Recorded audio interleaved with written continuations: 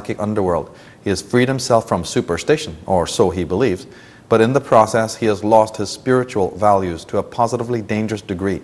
His moral and spiritual tradition has disintegrated, and he is now paying the price for his breakup in a worldwide disorientation and disassociation. We may wonder if the overwhelming success of linear perspective as the sole definition of visual reality isn't a symptom of some deeper condition seeking expression. And we might ask, why did some humans create and then rationalize with elaborate devices, ideologies and defenses an unprecedented way of seeing the world based on distancing and detachment? Could it be that the linear perspective that infuses our vision from our glorification of intellectual distancing to our debunking of earlier realms of feeling and intuition, to our relentless lifting upward with skyscrapers and space shuttles, to the ultimate techno-utopian vision of a downloading human knowledge into self-perpetuating computers to make embodied life obsolete, that such a perception is the result of some traumatic violation that happened in our human past? Again, those familiar with my work on Atlantis know that that is in fact true.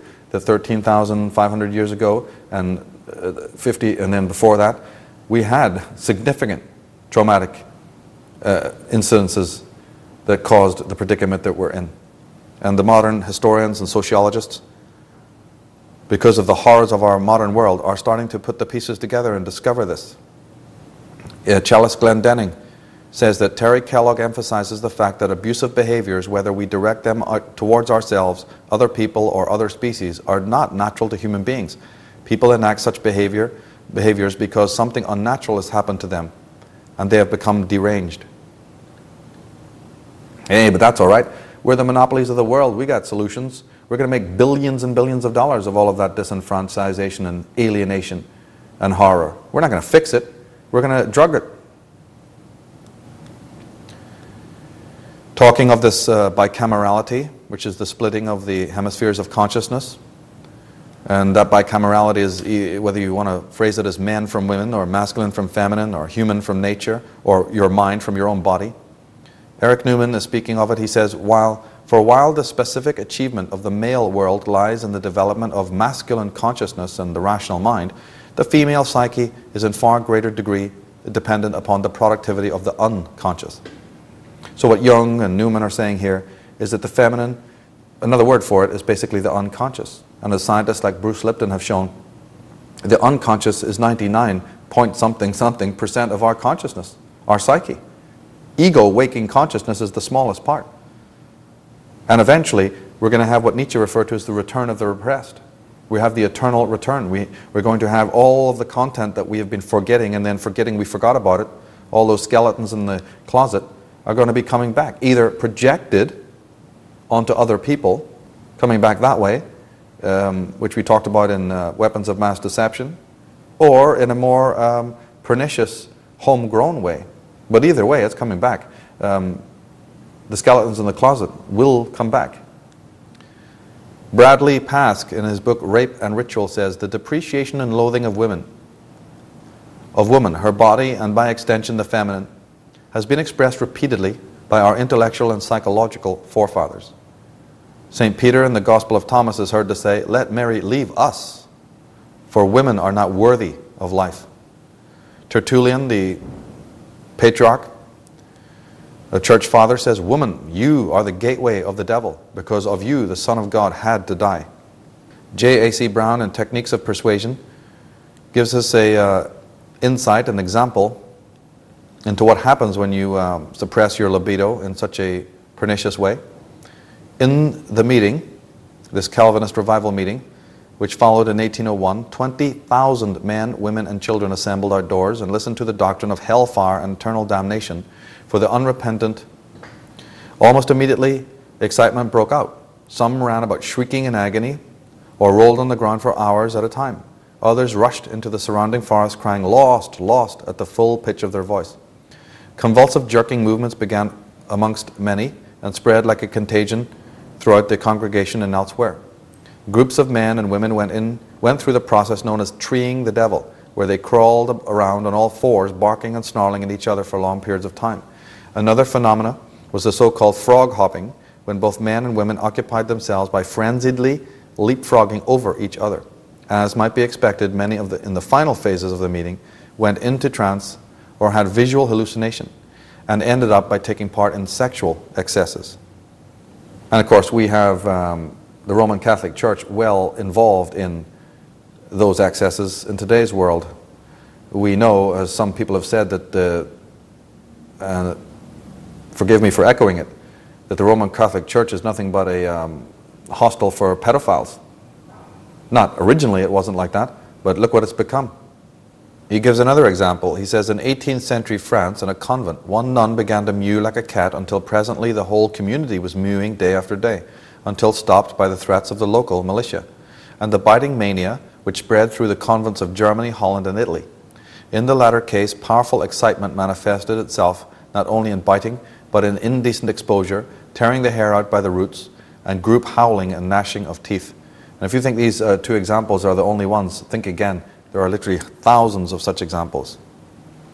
Martin Luther, in a statement in his own works, you can see the level of the psychosis. He says, when my heart is cold and I cannot pray as I should, I scourge myself with the thought of the impiety and ingratitude of my enemies, the Pope and his accomplices and vermin, so that my heart swells with righteousness and hatred, and I can say with warmth and vehemence, holy be thy name, thy kingdom come, thy will be done. And the hotter I grow, the more ardent do my prayers become. That might sound outrageous to you living here in America. Coming from Belfast, it's completely understandable. When you see the atrocities in any of these countries, which is done under the name of religion, you know, it quickly dawns on you that there's something seriously wrong. We have St. Augustine in the same predicament. He says, meanwhile my sins were being multiplied, and my concubine being torn from my side as a hindrance to my marriage. My heart which clave unto her was torn and wounded and bleeding. To thee be praise, glory to thee, fountain of mercies. I was becoming more miserable, and thou nearer. John Edwards, the New England fanatical preacher, says that God, the God that holds you above the pit of hell, much as we hold a spider or some loathsome insect over the fire, abhors you and is dreadfully provoked. His wrath towards you burns like fire. John Edwards is also making his inherent sadism very clear in the following passage. He says, as innocent as children seem to us, if they are out of Christ, they are not so in God's sight, but are young vipers, and are infinitely more hateful than vipers, and are in a most miserable condition. Funny that, I remember reading the Gospels, I didn't hear Jesus mentioning any of this. Well, that's the condition of the sadist. Somebody who's so tortured and traumatized inside that in order to find the release, he has to murder whole nations, whether they're kings or countesses or political tyrants. It really doesn't make any difference. Whether it's the local sadistic serial killer raping lunatics you find in the world. We all have it inside. Niccolo Machiavelli, he said, since love and fear can hardly exist together, if we must choose between them, it is far safer to be feared than loved. And that's the predicament we're in. We don't care for love. We're in a state of fear. We don't care what leaders tell us to rise up under the name of patriotism and a flag and go and murder innocent children and women. But that's all right. We're in such a state of chaos inside. We need to create chaos in the world so that our particular sadism and violence is less noticeable. You know, it's like camouflage. And it all works. And we are, even if you're passive, even if you're a well-meaning detractor and you say, no, I don't believe in all of that. But have you observed the way that you're cruel to yourself? Have you observed the nature of how your own psyche, your own dynamic works? Have you understood the nature of shadow work and projection? That, yes, you may openly, consciously say, oh, that's just horrific, I can't stand that, these people are terrible. But have you noticed what it is within your own psyche? That maybe it's so minute you don't notice it. That creates this kind of scenario in your life? And that all the things that you think are horrible about your life, that you have manifested them, you're bringing them in? Because as Carl Jung said, did he not, that which you do not make conscious becomes fate. Mental energy has a strange, bizarre, almost mysterious and certainly inexplicable way of conspiring with physical energy. So that which you do not process within yourself becomes the very fate that meets you. at the front door, forcing you to deal with it. You take that to the global level, and it explains a lot. Now, Leonard Slane said, the Babylonians elevated to the supreme position a god who had conquered and then mutilated a goddess. So the original Babylonians were all into this. Leonard Slane says, patriarchy is the dominant theme in Hammurabi's code. Sons are commanded to obey their fathers, not their mothers. Hammurabi's code was the first law that was ever set down by any civilization or culture. Of course, now you need laws. In fact, now you need money, you need clocks, you need walled cities, you need a meat diet, you need to suppress the women, you've got to conquer your enemies. All of this stuff coming out of the post-historic or the Asia Minor. All these citadels, bloodthirsty empires. Well, if you're not going to connect to nature, you've got to have something to do. Eric Newman, on the moon and the matriarchal consciousness, he says, any development at any stage that strives towards patriarchal consciousness, towards the sun, looks on the moon spirit as the spirit of regression, as the terrible mother, as a witch. Leonard Slane says, when asked, most men will gallantly express their admiration for women in general and profess a profuse love for their mates in particular. Despite these touching personal testimonials, society is rife with misogyny and patriarchy. A cursory glance at the current newspapers or television reveals a global society in which the majority of men disdain women. While some cultures are more egalitarian than others, men's actions suggest that they believe firmly in their superiority over women. So admit it, you feel superior over women.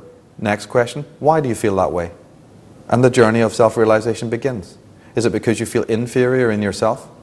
Is it because you know that they are merely external representations of your own inner feminine? I mean, we've got answers, and as I've been saying all along, they're quite simple. And this is the way to healing.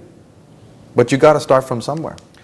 And as we brought out more clearly in 2012, the leaders of the world, those who are expert at steering the ship of state and who have their fingers on the pulse of the psyche of mankind, know epoch to epoch when it is that the pressure is building up. And they know exactly how to create the nemesis. In fact, these leaders of the world, they are the manifestation of all of this subconscious repression and toxic debris, this quality. And they know how to work with the shadow, and they know how to play Big Daddy, just like the Big Daddy of the Old Testament, the original Big Daddy, Jehovah. He didn't make the Israelites chosen because of their rare and unique genius to go around building pyramids. He didn't make them chosen because of their great strength militaristically and that they were a great army, or because they were great humanitarians or anything like that. No. A bunch of commandments were handed down, and they strictly obeyed it. They were protected, they were secure, and they were made the chosen people because they were obedient servants. It works with the same master philosophy we find today.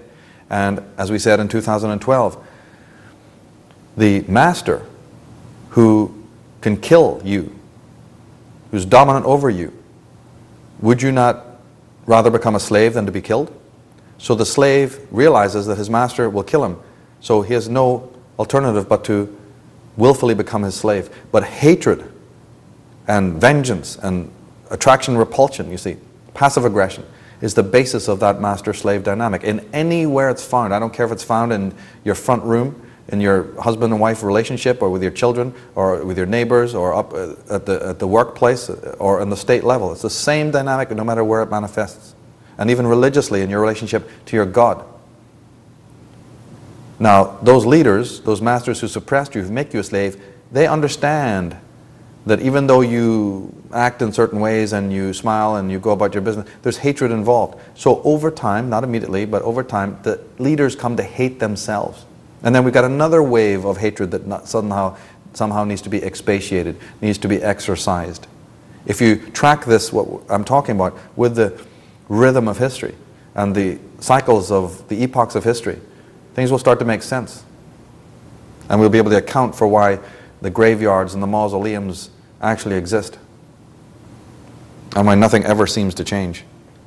In my other work, I write that in stark juxtaposition to the male's inner psychic ambivalence towards the female, but arising from his marked estrangement from his own inner feminine animus, and anima, that should be also, we shouldn't forget that, is his chronic infatuation with the physical female and her body. This interest, whether erotic or other, is largely based on the compensation for the lost rapport with nature, the essence of which he cannot fathom, circumscribe, or make subservient to his dark, secret love. That's to use a term from William Blake. Due to his relative ontological inferiority, man aspires to conquer physical women, and those women who lend themselves to such ardors become party to the crime of the dark, secret love, which replaces the authentic but rarer expression. So the waters become even murkier now. We have man being estranged from his own feminine, but then as a compensation, the ego will allow, of course, a gratification, a totally over-fixated emphasis on the physical form. You're not going to have the real thing, okay? You're not going to have the core issue here. But don't worry, we'll sell you the product, the shell, the headless female. We'll sell you the whole California beach lie through magazines and films and posters and pornography and whatnot. We'll give you that in a replacement. Remember, the surrogate replacement. And the women who go, yay, this is good for business, will buy into all of this. Become party to not only their own estrangement, but to the seduction of the whole of the world and the loss of the real rapport. And that's why we're not picking on men here. We have to understand we're talking about masculine and feminine. Are the women going to accept that they have tremendous built up over not only their personal lives, but over the whole historical life, the social life, an immense hatred of the male, probably very justified, as we've been seeing. My goodness, we could make a whole theme of female hatred for the male just out of what we've been presenting in this very presentation. So yes, okay, it's justified, but that doesn't mean that the whole earth and the world and man and woman has to suffer now. We are human beings. We can take responsibility for that. Is the individual female going to examine the hatreds that she has for the male and the ways that she subtly tells herself, oh no, I don't have any such thing. I'm completely balanced and adjusted. Is the male going to look at all his sordid content towards the mother? And are we going to listen to these brothers and sisters of humanity like Carl Jung and Dr. Sigmund Freud and Dr. Wilhelm Reich and get on with solving and fixing the problem? Or are we just going to leave it to everybody else? The psychologist Karen Horney, who's made a great deal of research into this matter and also into the child psychology, she says, are love and death more intimately bound up with one another for the male than for the female? Does the man feel side by side with his desire to conquer a secret longing for extinction in the act of reunion with the woman or the mother? So here we got again dissimilar drives coming together. What Plato thought could never happen, Sigmund Freud and Horney and the Freudians and the Jungians, no, absolutely it can happen. Dissimilar drives crossing circuits. You absolutely despise your big daddy leader inwardly, but you're so threatened by his presence because you know he can kill you that you've only got two ways to rebel. You either rebel, start hitting the streets with tattoos and putting safety pins through your nose and not getting a job. That's open rebellion. We've all done that. And then there can be identification.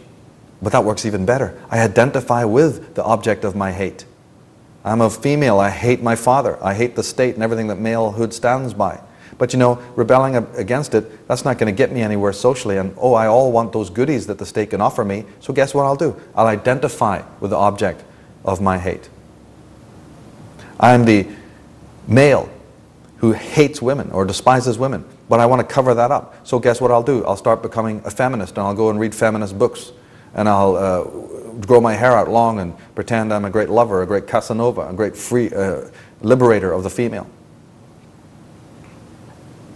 On this subject that Horney's talking about, I also wrote in my articles, by his acts of violence against woman and earth, man and the masculine principle seeks more than simple conquest and the exaltation of his own raw physical or mental power.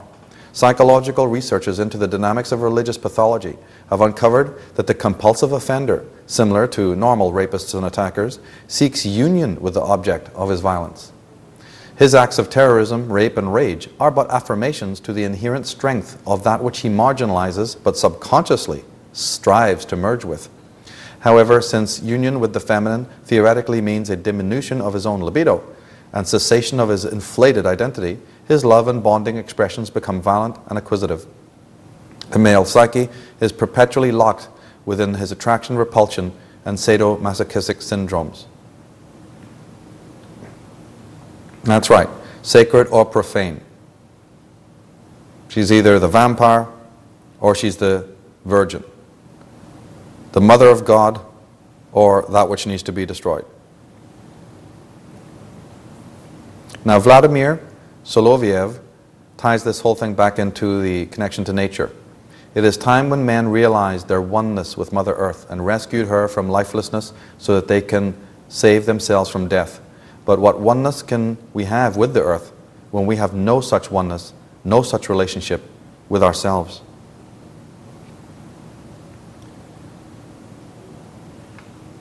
That's right. Forget about bonding with external nature. You are nature. This is not about tree hugging that we're talking about or joining some new age cult or ashram. You are nature. You are nature's creation. Nature is within you as psychic energy. So when I'm talking in all of this psychological terminology and psychological remedies, I am talking about the connection back to nature. Your core is the natural order. So trying to skive out of that and run around in the forest and say, oh, I'm close to nature now. You know, I'm a herbalist and I do this and I do that and I paint my house green and I live in a wooden house instead of a brick house and, you know, I used recycled tires and all of this. You know, that isn't what we're talking about here. We're talking about a deep and reverent, mystical understanding of the nature of the human psyche and its exact connections between psyche, the energy of the mind, and the natural order, the universal order. Now we can ask a question similar to what the ancients, the way they asked their questions. Why has all this happened and how could the ancients know about it in advance? That has to do with a phenomenon in astrology known as the precession of the equinoxes. Now, to make astronomy and astrology possible, there are three basic celestial cycles or movements to be taken into account. One is the rotation of the Earth around the Sun. Two is the rotation of the Earth on its own axis. And three, the slow wobble of the axis as the Earth turns on its own orbit. Now we also have the 12 signs of the zodiac on the ecliptic. As the Sun moves around on a path, that path is known as the ecliptic. And the Sun moves backwards through each of the 12 signs very gradually, very slowly.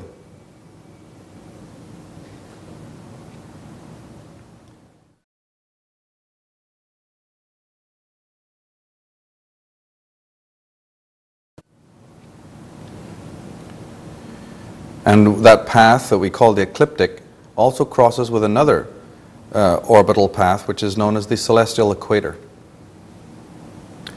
But this event in astrology and astronomy, known as the precession of the equinox, is when the Sun, by moving backwards through the signs, makes the constellations themselves appear to be moving in the opposite direction, or westward. Now the Sun moves literally through the 12 signs in a massive, gigantic circle. And of course, as it moves, it appears that the background of stars moves the other way. Due to the wobble of the axis of the Earth, the Sun, the Moon, the planets, and the constellations appear to move backwards through the 12 signs. The Sun takes 2,160 years to traverse one sign of 30 degrees, moving 1 degree every 72 years. The entire cycle, that's the time it takes the Sun to go through all the signs of the zodiac backwards, is 25,920 years. This round is known by astrologers and astronomers as the Platonic year. Now, 2160 is a very important number. 2,160 times 6 is 12,960, and that's a number that is found encoded in most all of the sacred megalithic structures and temple complexes of the world. Because we had a stellar cult, as we point out in the program in the series called Astrotheology. So the numbers which are involved in the movement of the stars, I'm just giving you a few examples here, 2160 or 21,160 or any of the permutations of that number, in order to transmit those to Earth, they would encode those numbers or those degrees of arc or those celestial readings. They would encode those into the temple structures so that literally that earthen building or temple would be based on the harmonics and the numbers associated with the movement and relationship of the planets above them. This was how they honored their goddess. Now, a precessional day is 2,160 years long. This is 1 degree every 72 years for a sign of 30 degrees. And we all know that the signs of the zodiac are 30 degrees. So the sun, in order to move 1 degree, takes 72 years. That's your key. If you're coming to this for the first time and it's a bit confusing, just remember that the sun moves 1 degree of the zodiac every 72 years. To get through 30 signs, 30 degrees of a whole sign, it takes 2,160, or 216 as a code number. 2160, 216. And to go through the entire 12 signs, 25,920. However, this number, 2160, was considered so sacred that its mystery was rarely mentioned to the uninitiated. Instead of it, the number 666 was used, because 6 times 6 times 6 equals 216. So when we delve deeply into Freemasonry, secret societies, and the mysteries of sacred geometry and occultism, you'll discover that triad numbers in particular, and even prime numbers and other numbers, were used as cover numbers. I mean, we've already talked about the fact that there was an exoteric and esoteric tradition, and that these great secrets were not just handed out. And one cult also wanted to preserve their secrets, and of course they were doing it out of love for their god. These were the secrets of the cult that they were in. So cover numbers were also used. This is what we have to realize when we make a study of something like the Bible, which has got more book numbers in it than most mathematic books. This is the real reason why the Orthodox Christian hierarchy have made this number out to be satanic. It is because it has to do with astrotheology, astrology, and the stellar cult. There's nothing satanic about the number 666. However, it might be referred to, or we could acknowledge, that it is the number of the beast. And to explain what I mean by that, that passage in Revelation 18 where it says, "Let him who hath understanding reckon," that's calculate the number of the beast, for it's a human number.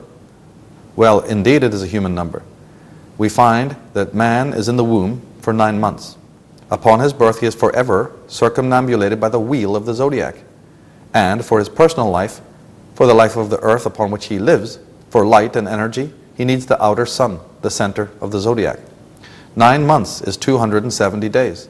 The wheel of the zodiac, like all cycles that man will live in, is defined by 360, and the sacred numeral of the sun, which is the battery of it all, is 36. 270 plus 360 plus 36 is 666, the human number. There's no mystery to it more than that.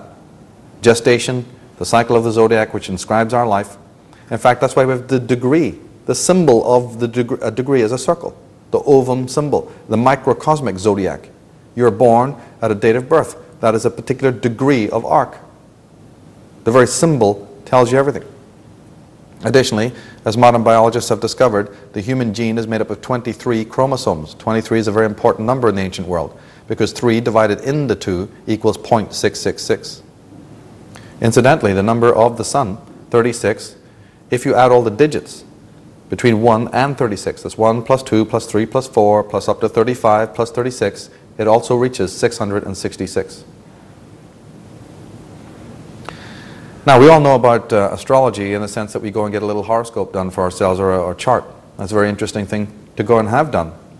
It's part of what we've been talking about. It's part of the road to self-discovery and to realize how we can correctly and healthily have mental and emotional hygiene, is to be involved with the divination arts.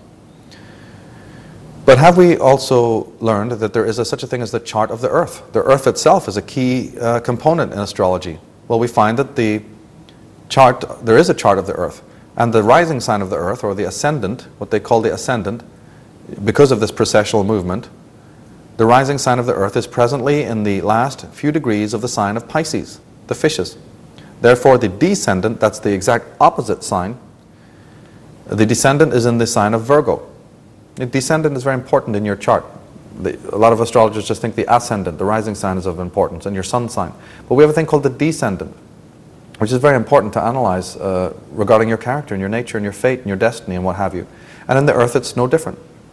And the descendant sign is Virgo. Now, the opposite of the descendant is as important for the chart of the earth as the ascendant is. We cannot understand the times we are living in, or those to come, unless we are familiar with these astrological oppositions. And there's a tarot connection as well, because card number 9, the Hermit, relates to the sign of Virgo, and card number 18, the Moon card, relates to Neptune or to Pisces. There's another chart that will show you. You are in the last degrees, the sun is, moving towards the very last degrees of the sign of Pisces, soon to enter into the sign of Aquarius. And as it takes 2,160 years or 30 degrees to go through any of these signs, we call those the ages or the aeons. We came into the age of Pisces 2,000 and more years ago, and we're about to leave it. Now, competent astrologers know that the negative traits associated with the sign of Pisces concern deception, vice, hidden agendas, mass delusion, and the misuse of spiritual virtue and power. Now, every sign of the zodiac, every color, every symbol or sign, talisman, amulet, nothing is inherently negative. They have both positive and negative traits. But competent astrologers know that Pisces has some very dark traits associated with it. So in the age of Pisces, it was to be expected that the world would experience its share of these negatives on the macrocosmic level.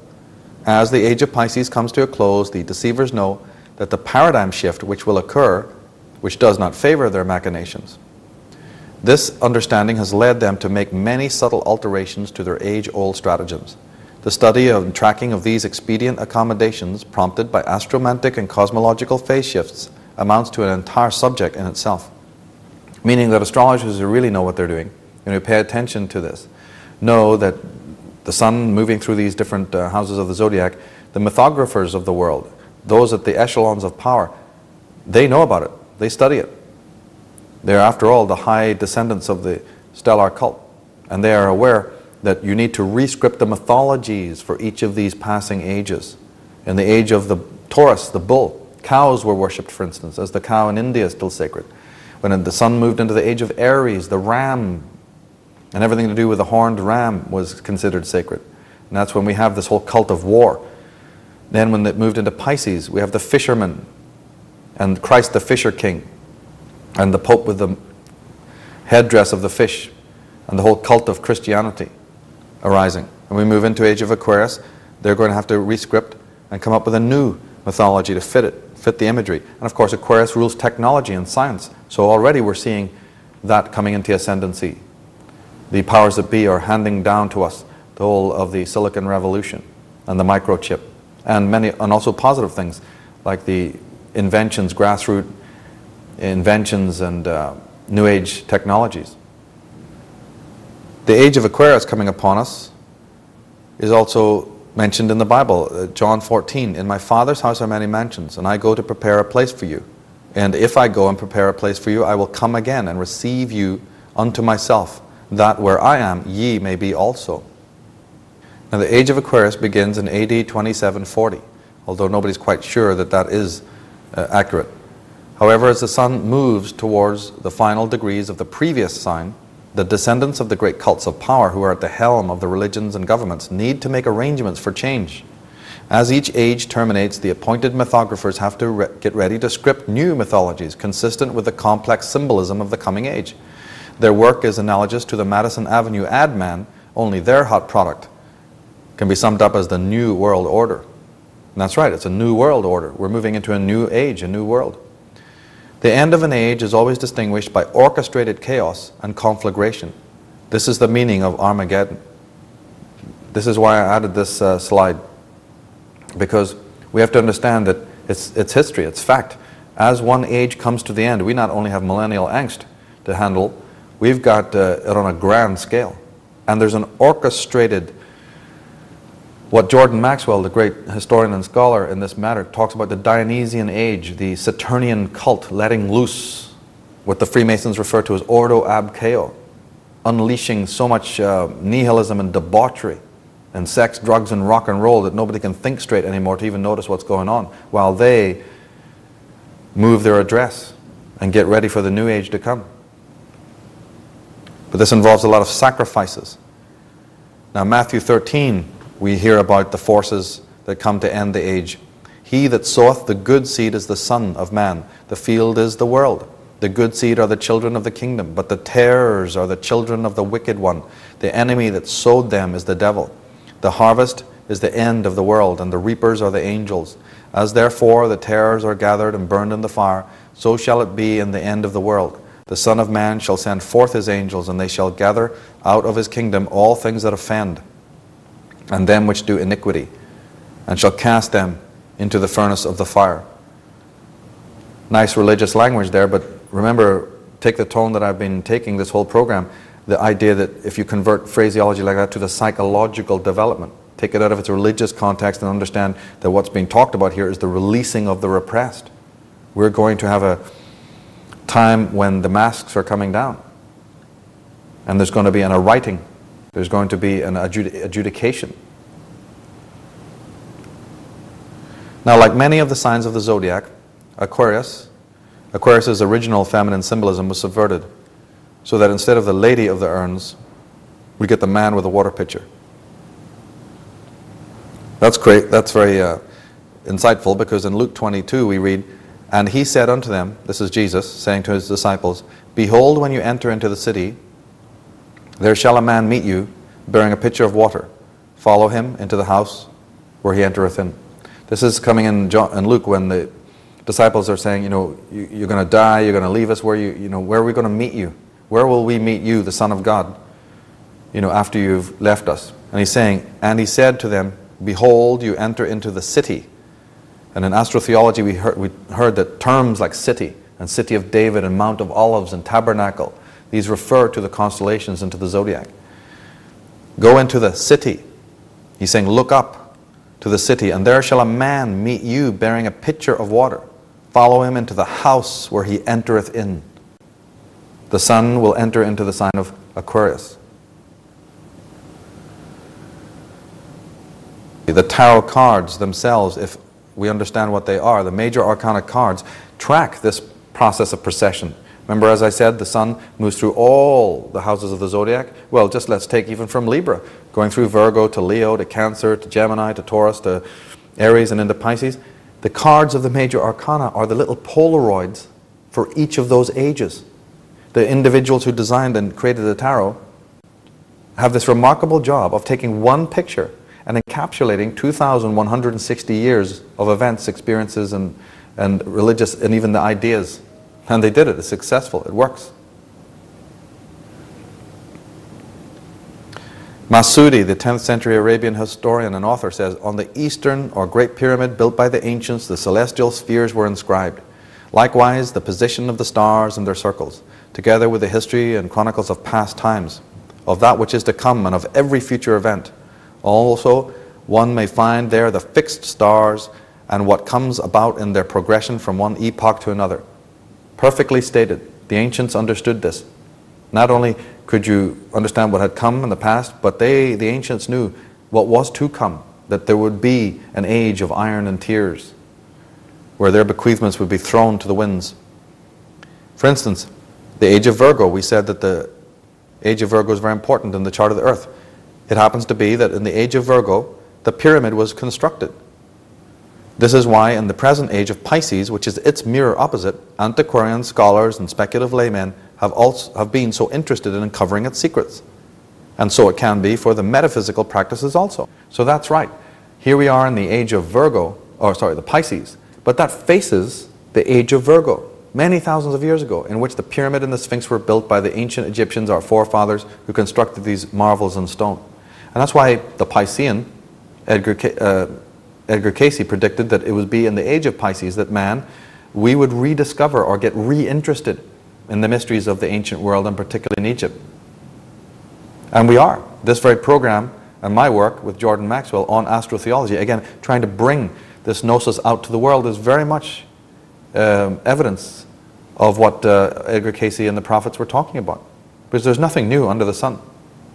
And we now need to look back there, not because we just have nothing better to do and we're fascinated by ancient history, but because we're fascinated by what's happening now, and we realize that our ancestors did things right the first time round because they had the greatest instructress of all, Mother Nature. We've got pornographic-minded politicians raping and mutilating their way through the world. It's your choice.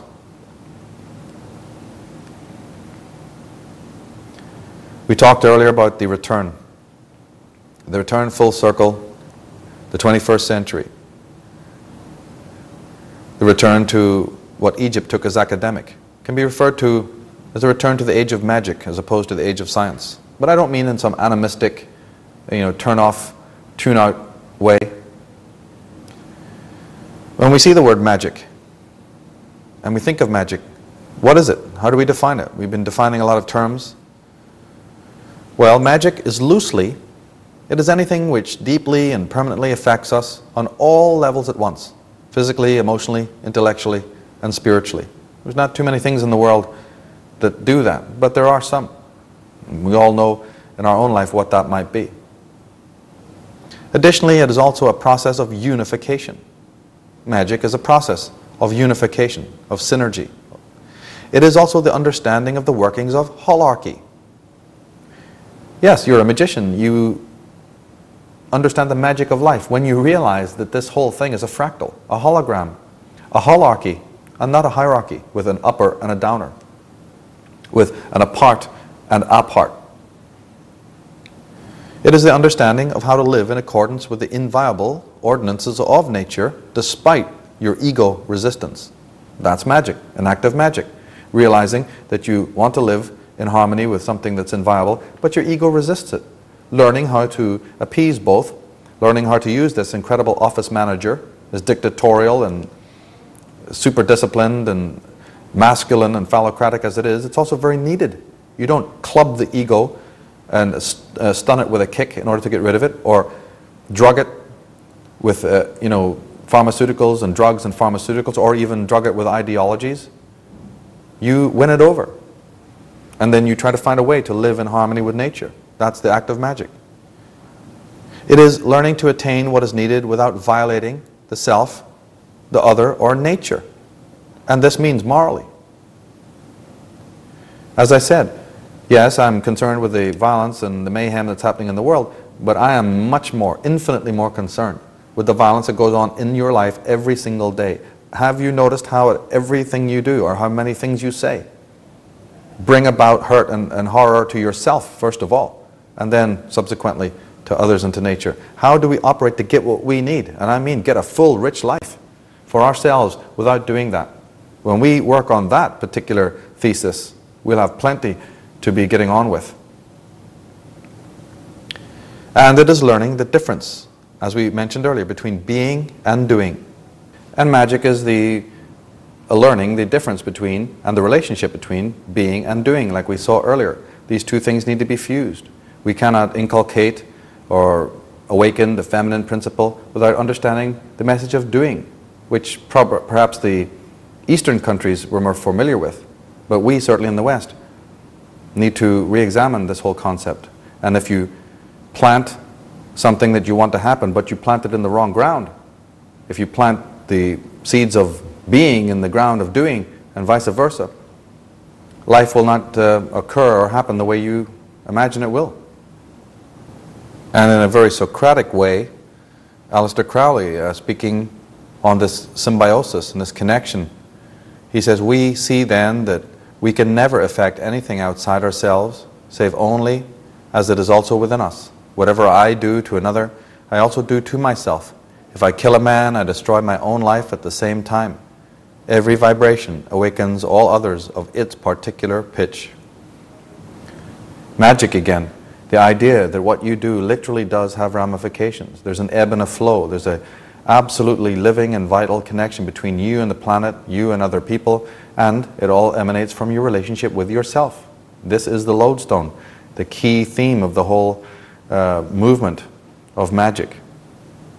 In science, you can get away with murder. You can do whatever you want because, of course, we are all working towards hypothetical futures. We believe in progress.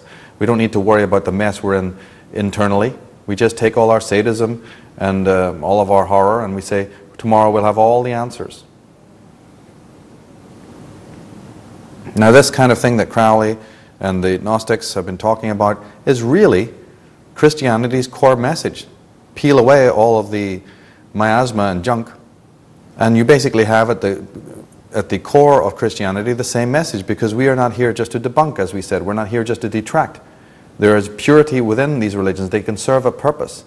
Once the garbage is swept away and cleaned away, we can have something more pristine. If you have to leave it behind completely and move into another phase of thought and life because it's marred your consciousness so much, so be it. But others working within that system can do great good. This has been shown by Professor Tolkien, who in his book Lord of the Rings clearly depicts to us the journey into the underworld, and that there's a need to go into the dark and unholy places of the world in order to save humanity and find light and peace and harmony and freedom to yourself. And also C.S. Lewis from Belfast, the great Christian scholar. Within the framework, George MacDonald, there's many answers, George Russell, that we quoted from earlier, and many, many others. In Acts 7, we read, "The Most High dwells not in temples made with hands." In 1 Corinthians, "You are the temple of God, for the temple of God is holy, which temple you are." And in John 14, "The works I do, you can do, and greater." So man is Adam Kadmon, Adam Ka-Amon, the sun god, the Anthropos. And if he's in perfect order inside himself, which is the act of magic, it's the act of discovering about who you are. And self-realization, say the Vedic people, is necessary before God realization. Know thyself was written at Delphi. And if you're in harmony, then we can have social harmony. So aware were the ancients that the human being was in fact the God incarnate, and that his body was the precise geometrical temple, that they even built their temples, like the famous Temple of Solomon, basing it on the inner architecture of the human mind. From Stedman's Medical Dictionary, we read that there's an outermost layer of the brain, the dura mater, the hard mother. There's a tough covering that anchors the brain. And there's an outer holy place. That's the outer holy place. Then there's an innermost layer, the pia mater, the tender mother. That's a thin, delicate membrane. And then between these two, between the outer dura mater, the outer holy place, and the inner pia mater, lies a reticulated layer of tissue, the arachnoids, whose appearance reminds one of a spider's web. So we have the three chambers, the outer, the inner, and the middle veil, which is found in all sacred temples throughout the world. So there's a law of reciprocity operating in the universe. Aleister Crowley in Magic and Theory Practice says that anyone who is forced from his own course, either through not understanding himself or through external imposition, comes into conflict with the order of the universe and suffers accordingly. How appropriate, how correct, how perceptive. He's summing up the whole predicament. It doesn't matter whether it's suppression from outside or repression from within. You are alienating yourself from yourself. You are violating the inviolate laws of nature and suffering as a result. Aleister Crowley says in Heart of the Master, the true will must be consciously grasped by the mind. And this work is akin to that called the attainment of the knowledge and conversation of the holy guardian angel. In Magic and Theory and Practice, he says, in the knowledge and conversation of his holy guardian angel, the adept is possessed of all he can possibly need. To consult any other is to insult one's angel. We also said that magic was a process of unification. Now the taroscopic approach, or system of divination, synthesizes the great hermetic arts of divination, as the first card of the tarot tells us to do. The high arts of tarot, astrology, Kabbalah, and numerology are the Western magical tradition, and are the means by which we initiate ourselves into our august and sovereign roles, as priests and priestesses, unto ourselves, answerable to no other authority. From the beginning of this program, we've been talking about the need to revisit the Egyptian lore precisely because they had a Western magical tradition. It's our magical tradition. And tarot, astrology, Kabbalah, and numerology. But these are all being taught as separate. They're all considered separate disciplines. They're not united anymore as they used to be in one collegiate, as one academic canon. My work with the taroscopic approach is a very important study of these subjects to find the glue that originally held them together. And once that is discovered, they can be used for the purpose that they were created. Each one being more powerful now because they're linked with the others. Like the card of the first card of the tarot tells us to do. You see the magician, the magi, the initiator, the enlightened one. He stands at a strange three-legged table But on top of that table, he has united a wand, a cup, a sword, and a disc. And we understand that those are the suits of the tarot. We understand, if we do a little more research, that those suits do indeed stand for the 4 elements. Tarot researchers are familiar with that they represent fire, water, air, and earth. And if you do a little bit more homework, we conclude that these 4 elements relate, in fact, to the 4 types, the Jungian types of sensation, intuition, emotion, and intellect, or thinking. We understand that now. People have researched this. But in my work, I also like to show that these 4 implements also represent the 4 arts. The 4 arts themselves that need to be unified. The Magus is number 1. He's the first card.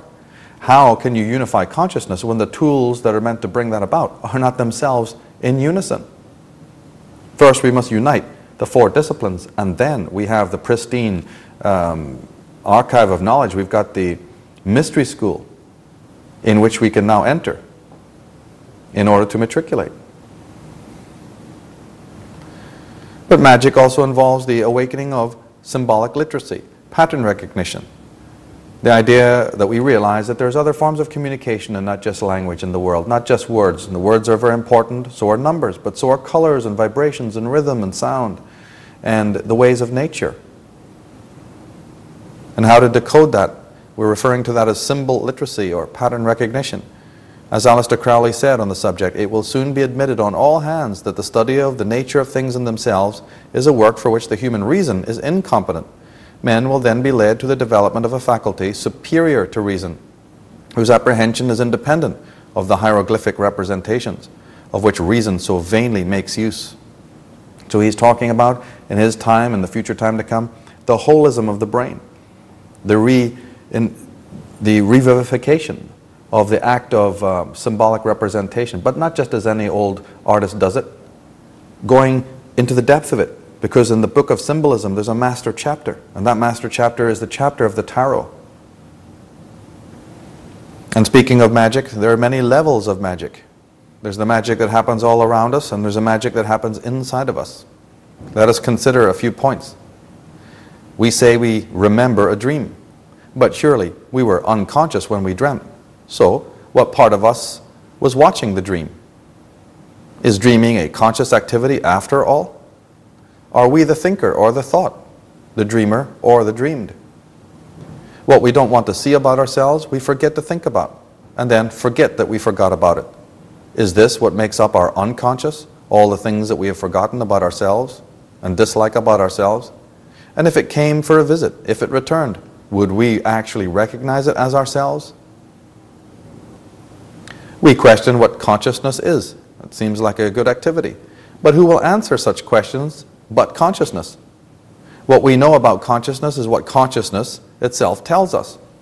It believes itself to be whatever it wants to believe about itself. Will consciousness give us the truth about itself when it has a monopoly on it? And what if all its knowledge about itself is, in the end, really ignorance?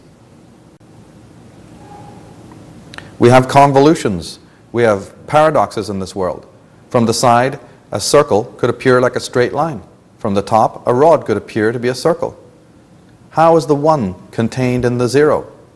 We know that from the zero all numbers arise. Is one leaving or coming back to zero? Right? 1 comes out of 0, but 10 is 1 returning to 0. So what is it doing? Is it being born, or is it on its road to its death? Which one of 2 is the original 1? A 2 is made up of 2 1s. Well, which one is the original? Or are both an original? You stand and gaze into a mirror. The mirror contains your form in its glass and reflects back all there is to see, clearly, impartially, and without distortion. However, the mirror is also contained in you, is it not? It is taken in through your eye, and its image appears on your retina, within your brain. You are thinking the mirror that reflects your form. Are you the person in the mirror? Surely the reflection is not the you, but only your reflection. But if it is not real, then neither can you be. But if you are deemed real, then your insubstantial image must also be real. So which one is the reflection? Which one is real? Are both real? Or are both unreal?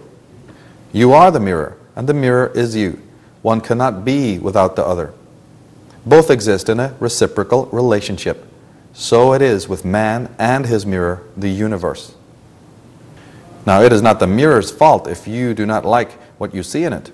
If you smash the mirror, is it not you yourself who gets broken? You cannot break the mirror without destroying yourself. You cannot destroy nature without destroying yourself. Perhaps man is about to discover that fact the hard way.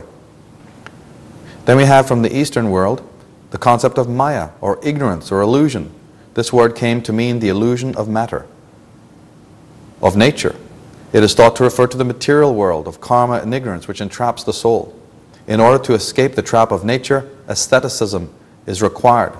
However, the word Maya did not mean this. It originally actually refers to the illusionary or hallucinatory ideas that one has about matter or the world.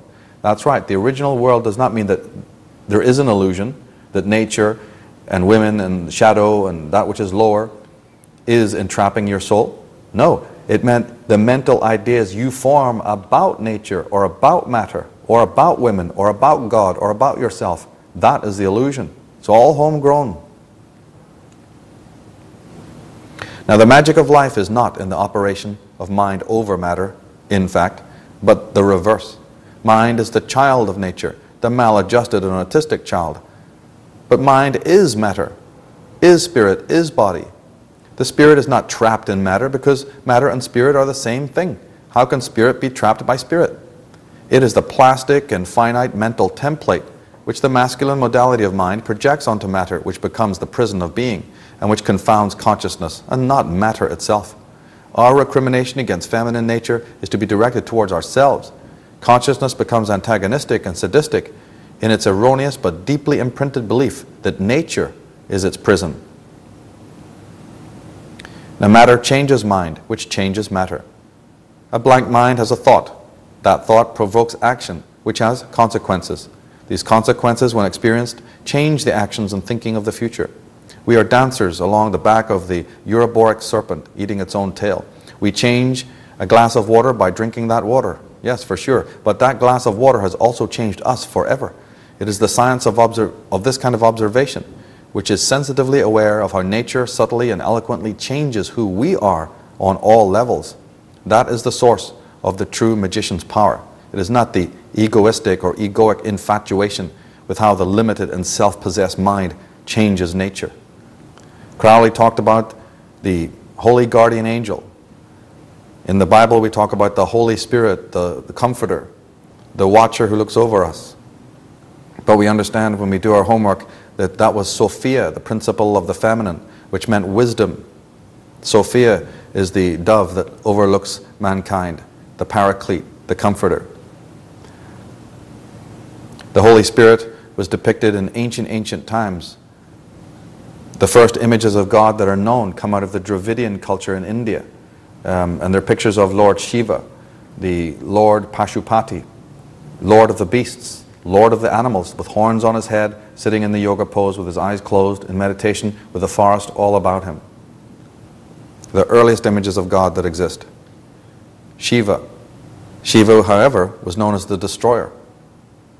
Durga, Kali, also are connected with underworld and with severance and with cleansing and with cycles of destruction, or more correctly, deconstruction. And we hinted at that earlier, how important that would be. And we hinted also that Western man seems preoccupied by the idea of doing, number one, of blaming others for his mishaps, but also that spiritual development coming out of the religions of the world, coming out of Judeo-Christianity, we have this idea that getting to God is a very, very active and almost competitive and zealous thing. You get enlightenment, you own it, you attain it, you work for it. Well, the same way we work for a car, the same way we attain fame in the world. No, enlightenment is not such. It doesn't come into our grasp that way. Moreover, we have to understand that spiritual life has a catabolic function also. There's a reciprocal letting go, a reciprocal cleansing. Just like there is with a garden. You don't just scream at the garden for the weeds to come out. You have to get down on your knees and do a lot of digging before you'll have the perfect garden. To empty a room full of trash and to get the air to be fresh, you have to open the window, but you can't scream for the wind to come in and clean the room. You've got to remove the garbage from inside the room, and then automatically the natural forces will take over. So it is for the psyche. But we have not learned how to clean our psyche. The shamans are all strangled and murdered and buried. Those who could have helped us heal are all been massacred in a campaign of genocide lasting centuries. So we don't know what the rites and rituals are. But we clean our beds, we clean our plates, we sweep the driveway. But we have lost the ability to clean our emotions and our psyche. So there's an anabolic and a catabolic dimension to spiritual growth. There's a rise and fall in life. There's an evolution and devolution.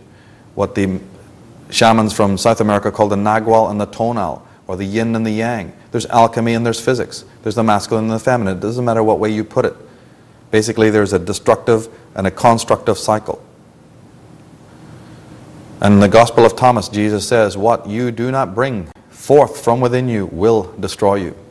Jesus said, whoever knows the all but fails to know himself lacks everything. And Carl Jung says, when an inner situation is not made conscious, it appears outside of you as fate. In the Gospel of Thomas, Jesus talks about the repressed content. He says, when you see your likeness, you rejoice. But when you see your image, which came into existence before you, which neither die, nor which made manifest, how much will you bear? He's talking about the unconscious. Will you acknowledge that when suddenly it makes itself apparent with that other face that you've so carefully hidden behind the persona? Now, the dark aspects of our own psyche, which threaten the ego's autonomy and its vision of itself, are repressed. They are also subconsciously projected onto others, who become external representatives of our shadow self. This projection occurs as a compensation for the inner psychic tension we feel as a result of the repression. In severe cases, we also process this content through the field of other oblivious victims. Sometimes simple, constructive shadow work is also not enough.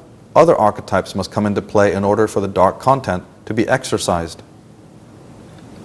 Now, Western man has made himself bereft of the rites and rituals, the rites of passage, the shamanic methods for dealing with the buildup of dark psychic content. We choose to ignore this and are patently psychologically arrested. Our avoidance condemns the earth and mankind. It engenders psychotic and sadistic leaders and many social deviances. We are going to find ourselves approaching a time of revealing, a time of apocalypse, a time when the masks will be coming down, to the amazement and shock of both protagonist and antagonist. The pure need to be ready for this and will need to understand what is happening. It is already happening. In the Manichaean Psalms of Thomas we read, I will uproot the darkness and cast it out and plant the light in its place. I will uproot the evil and cast it out and plant the good in its place. The world shall be full of glory, the earth will be without suspicion, the whole world shall contain the righteous, they of the earth shall dwell in peace. There being no more rebel from henceforth, no name of sin shall be uttered again. The rich ones of light shall rejoice on every side without any grief. That which the living ones took was saved. They will return again to that which was their own.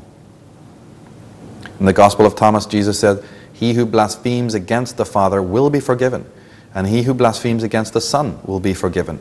But he who blasphemes against the Holy Spirit will not be forgiven, either on earth or in heaven. This incredible statement has been mulled over and analyzed by generations of scholars and researchers. It's very enigmatic. It not only exalts the Holy Spirit, but it says that, hey, if you sin against me, the Son of Man, it's forgiven unto you. And if you even sin, no matter how bad on God, it's forgiven unto you. But if you sin against this enigmatic and mysterious Holy Spirit, that the Bible doesn't even really go into explaining what it is, it can never be forgiven to you in this world or the next. The sin isn't even described. What kind of sin? It just says you sin against it. And it's a very, very serious infraction indeed. But what is the Holy Spirit? Well, we heard that it was Sophia. It's connected to Shiva. It might even be connected to Aleister Crowley's holy guardian angel, the watcher over us, the Egyptian Ka, from which we get the word the Christ. Well, here is wisdom. That third part of the Trinity, God, the Son of God, and the Holy Spirit. here is wisdom. The Holy Spirit of the Trinity equals nothing more, nothing less than the self. That is the mystery. The self, that is you. In this tripartite breakdown, yes, what is the missing ingredient? We have God, we have Mary, we have Jesus, we have the world, but what's missing in this all-important religious trinity is you, the self. The Holy Spirit, if you do your homework and decode it and find out and look into this matter, the Holy Spirit is nothing more than you. Call it the Christ, call it the Holy Guardian Angel, call it the Ka, whatever term you want to use. And that is why if you sin against yourself, if you create violence to yourself, if you are cruel to yourself, you cannot be forgiven because it's unto you. It's all happening within your own republic. It doesn't matter what term we give it, what we call it, or even how we think of it. The self should be the most intimate thing for us. It was definitely that which we called the Holy Spirit until the Christians got hold of it, the Judeo-Christian paradigm that wanted to separate, divide us, alienate us, and say, no, it's all over here. In divorcing ourselves from ourself and making the self less important, unimportant, they caused the travesty. They give us this idea of a demonic presence waiting somewhere to judge us after life, and some fuming, wrathful God in the clouds watching our every move. But when it comes to the self, it really doesn't matter. You can steal it, like they stole it. You can make a big mystery of it in order to control and suppress and dumb down. Or we can just decide, all of us, to just scrap it all and start again from the beginning. Perhaps that's the way. Perhaps that's the answer. What do you think?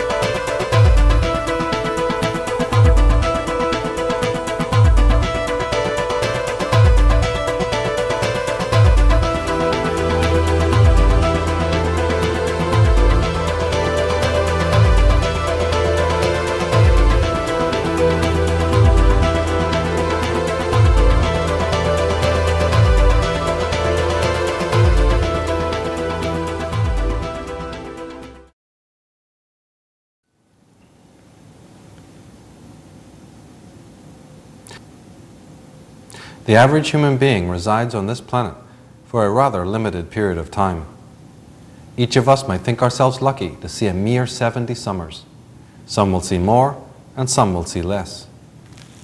It is also a truism that the earth does not need us in order to survive. In fact, our very presence has caused her serious injury. But that which we desecrate cannot be destroyed. No matter what atrocities man perpetrates upon her, the earth is destined to survive. After all our tinkering and molestation, and after our expiration as a species, this world will still be turning, undergoing renewal for the next creative cycle. We, the present inhabitants of the earth, exhaust our minds, learning and gaining knowledge, but become great only in connivance and in indifference. What the diviners of old could encapsulate in 22 humble pictograms, we seem unable to comprehend through a lifetime of intellection and abstraction. We certainly have made ourselves regents over the earth, but we rule as power-crazed despots, succeeding only in despoiling, subduing, and eviscerating our charge. As our present age testifies, our insatiable urge to vanquish and desecrate propels us headlong, not to the gates of utopia, but to those of oblivion. For the short season that each of us is here, we have but one raison d'etre, one purpose, which is to leave the planet in a better state than when we found it. Though each of us has a unique manner of achieving this, few seem bothered about it. Each person has their genius, a word which originally meant guardian angel. As the alumni of the mystery schools have been saying, it is only when one is in the presence of their genius that the capacity for right action comes to them. The genius is the force which brings our own being into alignment and which quells the inner struggle with the ego. The ego is not a negative thing, however. It is our floor manager, so to speak. Overzealous and autocratic, to be sure, but extraordinarily competent and quite indispensable. The genius, or daemon, is the self, and the self is the executive director within consciousness. The self outranks the ego and will therefore be obeyed. Its presence is essential for correct attitudinal alignment and psychic health. When the ego follows the designs of the self, a new architecture of being can begin, one which benefits the individual and the world around them. In attending to this purpose of leaving the planet in a better place and in a better way than when we found it, we will, however, almost immediately find ourselves in rivalry to those adversarial agencies who have the diametrically opposite agenda and who seek to leave the earth in a worse condition than it was before they entered it. To be able to attend to our exalted purpose and defeat our rivals in the great game, we must be able to put aside external authorities, the projected representatives of the implanted lower ego, and realize that man is his own priest and woman her own priestess. The high arts of hermetic divination remain the means for becoming initiated into our august roles as custodians of being and of the earth. They are our sacred alternatives to the debased and tyrannical religions and sciences that have been our lot from the industrial age onward. I hope that I have presented enough information here to demonstrate that in our flippant and violent attitude towards the natural order, we have proven beyond all doubt the truth of the passage in Omar Khayyam's Rubaiyat, that we ourselves contain both heaven and hell.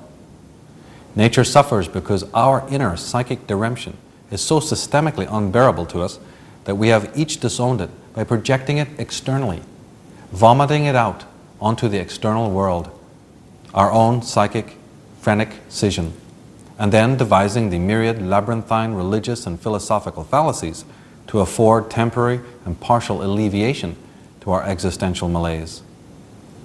In our noetic and ideological delirium, we do not seem to care that our once beauteous, immaculate planet is poisoned by our dark thoughts and actions and is desecrated daily through our chronic neglect and abuse.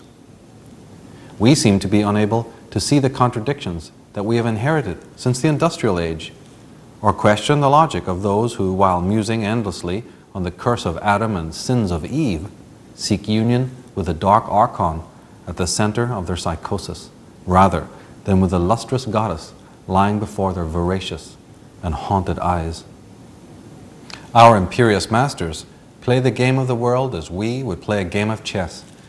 They consider us their disposable pawns and allot us one square apiece on the great board. The strange and significant truth is, however, that though the pawn can move only one square at a time, so can the king. The king's moves are, in fact, terribly restricted, and are likewise entirely dependent on the moves of the other pieces around him. Pawn and king are equally restricted or free in their relative movements. Moreover, the pawn can own, if he chooses, the square upon which he stands, and be king within that square. He may not be sovereign over the whole board, but he can be sovereign over the area allotted to him, which is the microcosm of the entire game. A single course of a pyramid is, practically, the entire pyramid. A single square on a chessboard is, practically, the entire board. Those who have made a deep study of nature, sacred geometry, art, martial arts, or quantum science know the truth of this. It was this kind of reciprocal thinking which distinguished the Gnostic shamans and mystery school adepts of the past. In our times, it is unlikely that true solution think will become a reality or be applied until these principles are once again actively contemplated and understood. What the humble pawn must understand and understand as if his life depended upon it is that from his one square kingdom he can ensure his own survival and even master the game. It is his pawn think which entraps and leaves him open to the subtle and not so subtle controls imposed upon him from the outside. The black and the white, that is, the good and the evil, may be constants outside the pawn's immediate control. However, his attitude towards these realities is within his control. Knowing this, our humble pawn can, like his conniving masters, also play a game of deception. He can appear to move at the behest of his superiors, while moving ever in accordance to his own will. He can wear his royal robes beneath a cloak of gray, until he arrives at the place of final confrontation. Then, at the appointed place and time, he can then throw off his outer raiment and stand victorious, with the sword of Mars in one hand and the crystal scepter of Venus in the other. He can ride forth against the gluttonous dragon on his mighty steed and, with his dread lance, pierce its vile and empty heart, freeing the fair and blessed damosel, whose favor he has kept close to his soul through the longest of hours and the darkest of ages.